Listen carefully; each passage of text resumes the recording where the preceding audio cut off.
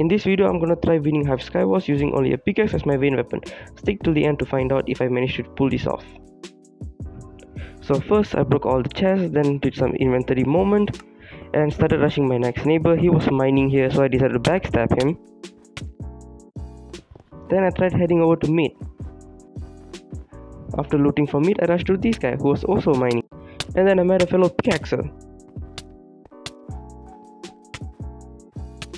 Then I just knocked him off to the void, and he was a bit laggy. That guy needs to fix his internet, and yeah, GG guys.